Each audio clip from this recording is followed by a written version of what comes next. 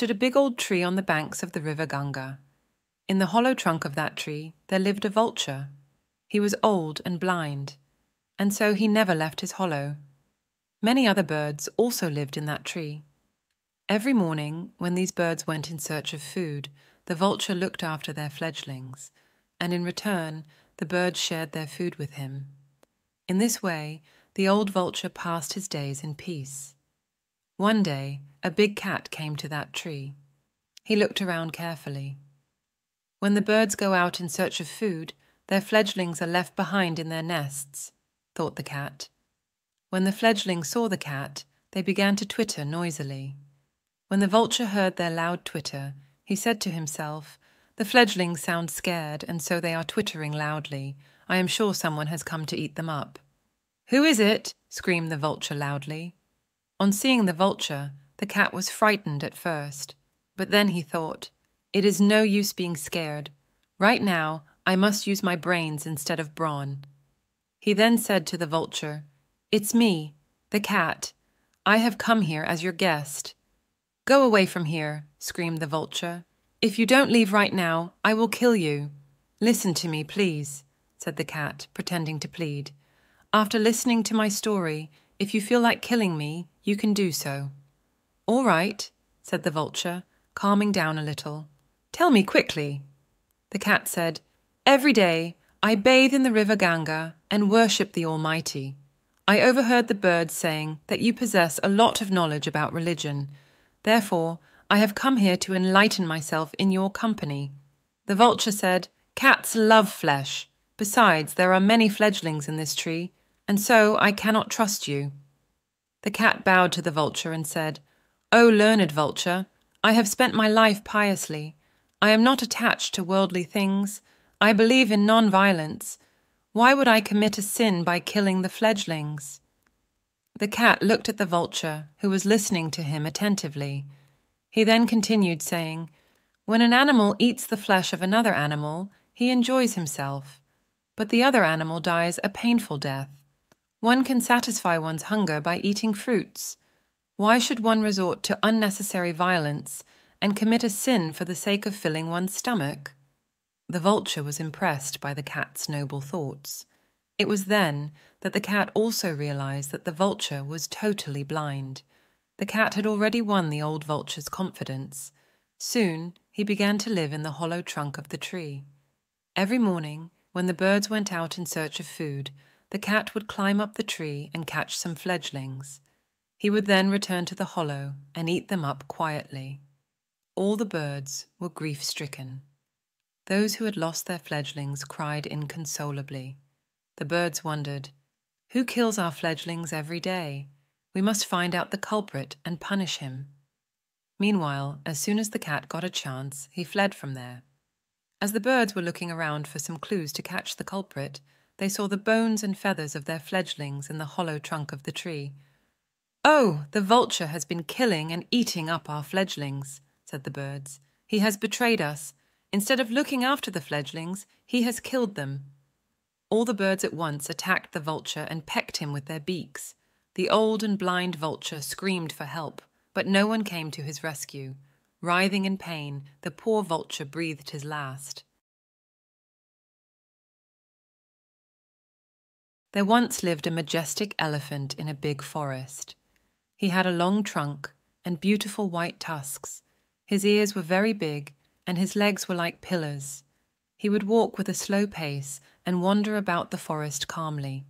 Sometimes he would raise his trunk and trumpet loudly.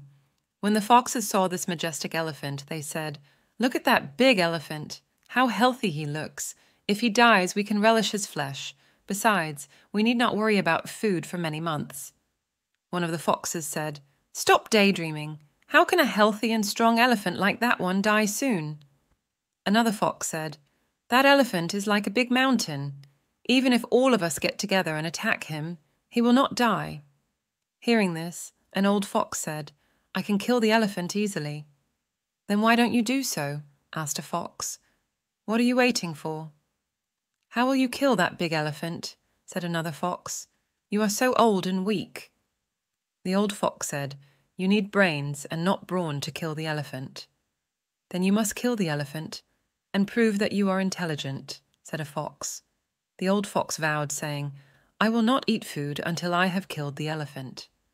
All the foxes praised the old fox's courage and determination. "This old fox will die of starvation," whispered a young fox in another fox's ear.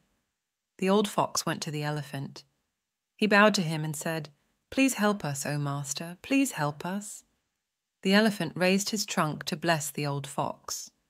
"What brings you here?" he asked. "What news have you got?" The old fox said politely, "I am your humble servant. I have come here on behalf of all the animals of the forest. They are all very unhappy."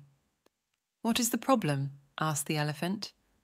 The old fox said, "We do not have a king, and we cannot live without one. All the animals in the forest wish to make you the king."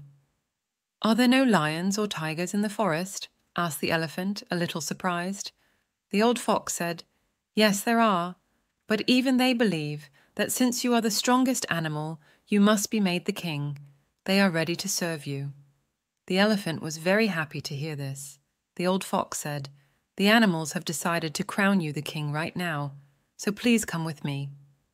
"Long live the elephant king," said the old fox as he bowed to the elephant. The elephant raised his trunk with pride and trumpeted. The old fox walked in the front, and the elephant walked slowly behind him. The old fox said, "Your Majesty, please walk a little faster. We should not miss the auspicious moment." The old fox started walking towards the swampy land. Though the mud on the surface had dried because of the heat, there was deep swamp under it. The fox was aware of it, but his weight was so little that he could easily walk across the dry mud. He was not trapped in the swamp. He then turned around and waited for the elephant. As soon as the elephant put his heavy foot on the dry mud, he got trapped in the swamp. The elephant was so heavy that his own weight pushed him deep down into the swamp. He struggled to come out, but it was all in vain. He began to slide deeper and deeper into the swamp. "Hey, fox!" cried the elephant. "I am stuck in the swamp. Please find a way to help me come out." "Aha! So at last he is trapped," said the old fox, who was rather pleased. He then said, "Look for a strong support to pull yourself out of the swamp." "But there is nothing that I can get hold of here," said the elephant. "What will I do?" "Get hold of my tail," said the fox. "You wanted to be the king, the elephant king. Now come out of the swamp on your own." The elephant was furious. "You sinner!" he cried in disgust. "You wicked fox!"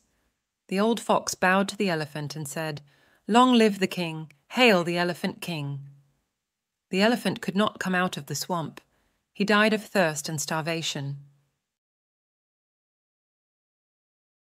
Many birds and animals lived on the banks of the river Narmada. A troop of monkeys lived on a mountain near the river. They would chatter merrily, jump in the trees, tease one another, scowl at one another, and enjoy themselves. At the foot of the mountain, there was a tree. Many birds had built their nests in the tree. The monsoon had set in. Suddenly, it began to rain heavily. The monkeys ran to the tree, jumped up, and sat quietly on the branches. The birds were also sitting quietly in their nests. They enjoyed the sight of the monkeys drenched in the rain.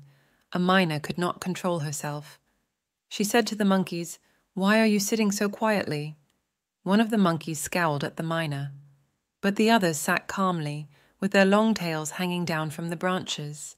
Suddenly, it began to rain very heavily, and there was a hailstorm. The monkeys were now shivering with cold. Their teeth started chattering. A baby monkey, which was clinging to its mother, also began to shiver. Mother Monkey said, "My baby is shivering. Please help me." Hearing this, a weaver bird said, "How can anyone help you in this downpour? You should have thought of all this beforehand. We had built our nests long time back. Look, how comfortable we are in our nest today." The myna agreed with the weaver bird and said, "You have 2 hands to work with. If you had used them to build a shelter for yourselves, you would have been resting in it comfortably." A few monkeys stared angrily at the birds and scowled at them. Some others began to look around, as if searching for a solution to their problem. Suddenly, a monkey spotted some berries lying on the ground. "Ah, those appear to be sparks. They might help to keep the baby monkey warm," he thought, and jumped down to get the berries. The weaver bird said, "Hey, foolish monkey, those are not sparks, they are berries." The monkey was angry. He said, "Will you keep quiet?" Suddenly, another monkey got an idea. He said, "Let us collect some glowworms, they might keep us warm." Hearing this, a baby sparrow was about to say something, but before she could say anything, her mother said, "Quiet, you should never advise the monkeys."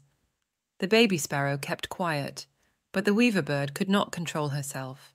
She said, "Foolish monkey, how can a glowworm keep you warm?" The monkey was furious. He said, "Why don't you mind your own business? If you don't stop interfering, I will destroy your nest." Hearing these words, all the birds hid themselves in their nests and began to tremble with fear. But the weaver bird continued to advise the monkey. She said, "Anger destroys intelligence. Instead of losing your temper, why don't you go in search of a hollow or a cave to protect yourselves?" Before the weaver bird could complete her sentence, the furious monkey jumped up, pulled down the nest, and destroyed it. He was so furious that he destroyed all the nests in the tree. The frightened birds flew away. On the banks of a beautiful pond, there stood lush green trees. Many cranes lived in one of these trees. A snake also lived in the hollow trunk of that tree.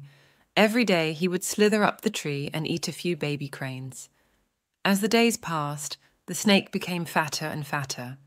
One day, the snake ate all the babies of a crane. The crane was grief-stricken. He stood on one foot on the bank of the pond. His eyes were filled with tears. A crab saw the crane crying inconsolably. "Friend," he said to the crane, "what is the matter? Why are you crying?" The poor crane narrated his tragic story to the crab. He then asked the crab, "Can you think of a way to kill the snake?" "The crane is our enemy," thought the crab. "I must think of a plan, which the crane should approve of immediately. But when he executes that plan, all the cranes also will be destroyed." After thinking for some time, the crab said, "I have an idea." "What is that?" asked the crane enthusiastically. "Tell me quickly." The crane had stopped crying now. "Well," said the crab, "I can tell you only if you promise to execute the plan." The crane could no longer contain his curiosity. He said, "Be quick, tell me the plan. I promise to execute it immediately. The sooner the snake dies, the better it is for us." "Ah," said the crab, trying to create some suspense. "The plan is very simple." "It hardly matters," said the crane impatiently. "Tell me quickly." The crab said, "Friend, scatter some fish from the hole in which the mongoose lives right up to the hollow of the snake. The mongoose, while eating the fish, will reach the snake and kill him." The crane liked the idea very much. He called a meeting of all the cranes and told them about the crab's idea to kill the snake.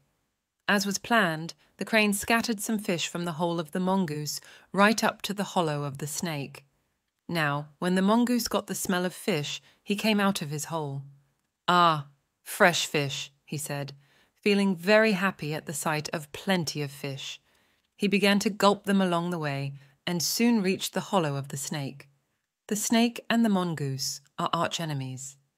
When the snake and the mongoose saw each other, they could not control their hatred. Soon a violent fight began between the two. At last, the mongoose killed the snake. He then saw the crane sitting on the tree. His mouth started watering. With great speed, he climbed up the tree to catch the cranes. But the cranes flapped their wings and flew away.